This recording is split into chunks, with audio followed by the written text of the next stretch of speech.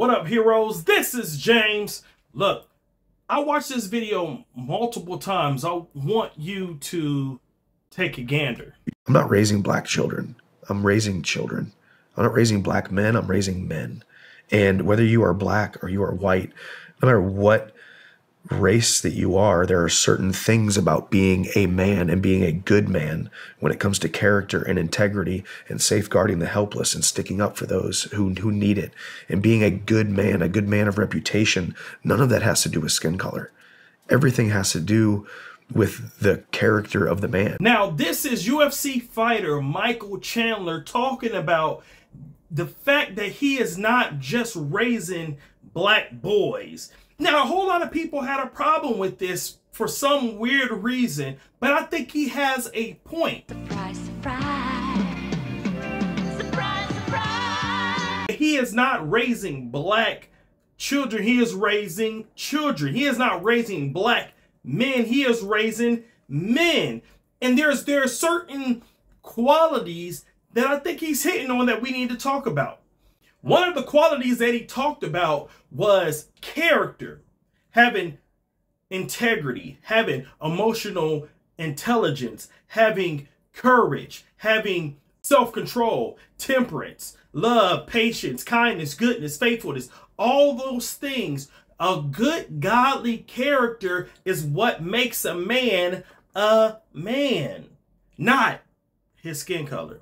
Point number 2 is very, very important. Something I thought about a lot. The ability to be a dangerous man to people who want to cause harm to others.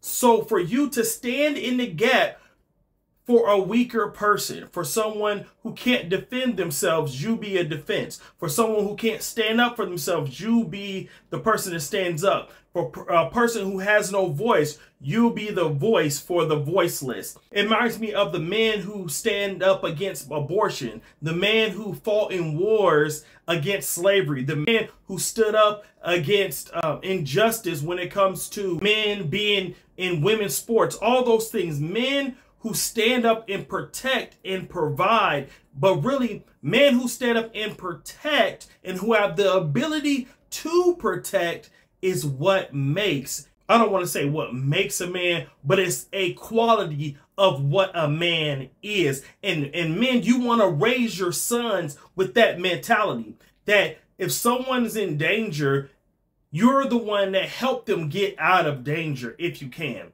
You're the one that helps defend if you can. And you, my son, you as a man need to have the ability to be a dangerous man against evil.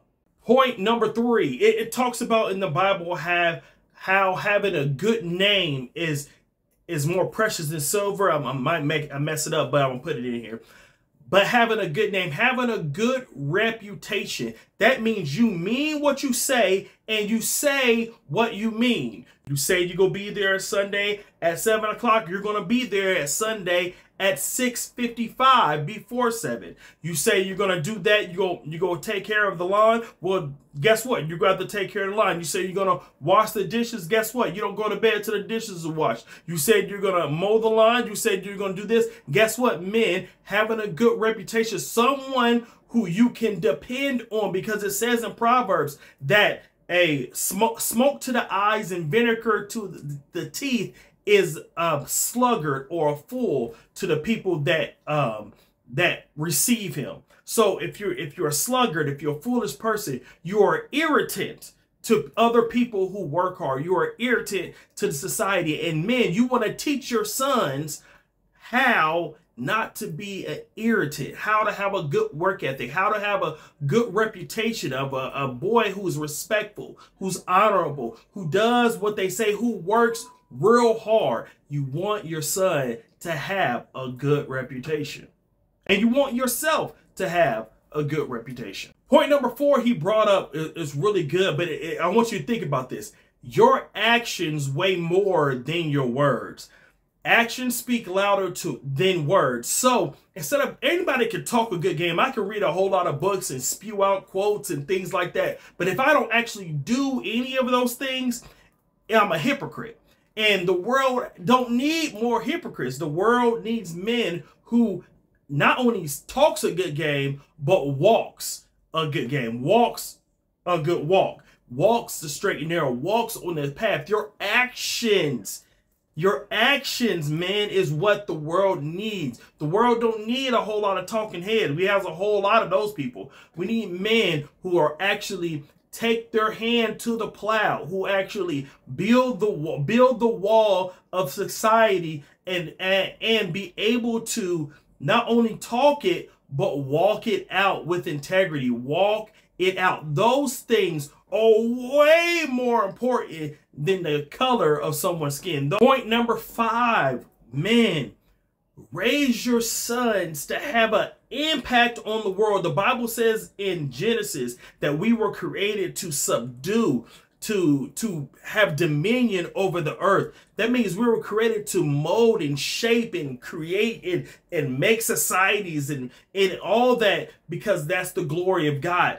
Train your sons, train yourself to make an impact in your communities, in your homes, in your churches. If you're on a football team, you are have the best attitude. That's how you make the impact. If you want to tell your son, if you're on a basketball team, wherever position he wants to be in, you got to let him know, no, son, you want to be where the coach wants to put you. Wherever the coach want to put you, you go do it, and you go do it with a smile. You want to make an impact on the community. You want to have friends in the neighborhood, and you are the favorite house because you are the best dad on the corner, or you are teaching your son and his friends how to make change a tire, brakes, all those things. You are making an impact on these young men. So you see, character, having a good character, being an advocate for other people, standing in a gap, being a protector, being someone who has the courage and wherewithal to be a danger to evil, not to other people, to be a danger to evil. Those things, having a good reputation, a strong reputation, and making an impact. Those things have nothing to do with the amount of melanin in one's skin. Nothing to do with the amount of pigment in one's skin. Nothing to do with those things.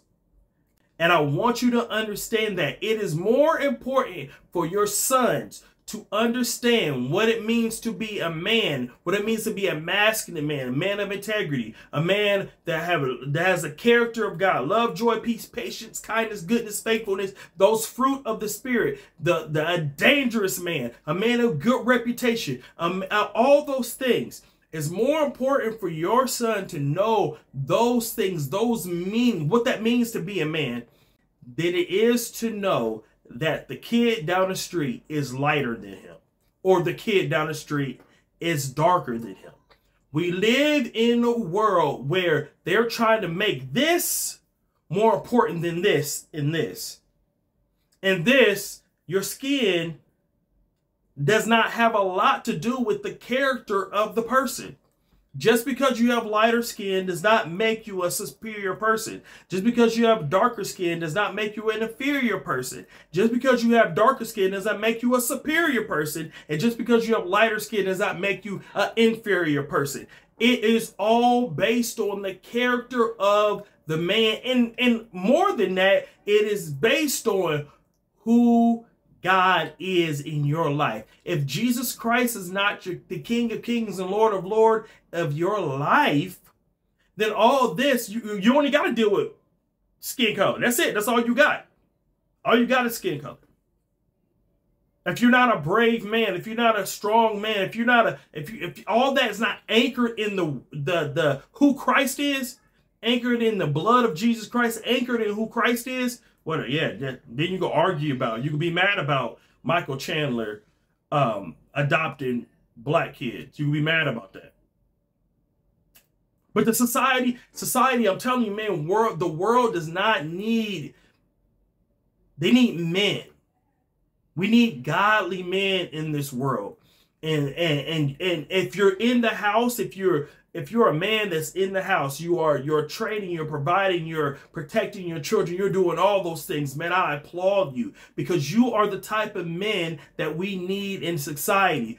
I want you to continue to go at it, continue to go to work, continue to change the world through what people call the mundane, being faithful over a little bit, being faithful every single day. That's the stuff I want you to teach your sons. That's the stuff that makes men men. That's the key. That is what's missing in this world. Godly Christian men following hard after Jesus Christ and making an impact, having a strong reputation, having a strong character, having a strong sense of protection for the community, for the weak and for the lost.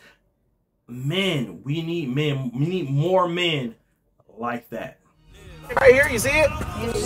Yes, yes, now, like I'm telling you, these don't need change, you understand? Yes, these are fine. See how thick that is right there? Yes, if it needed to be changed, it would be way lower, like it would be way closed down. So you got a lot of thickness right there. That's how much thickness you got right there, you understand? Yes, you got plenty of time, but that's how you replace them. You replace it the same way you take it out, you understand?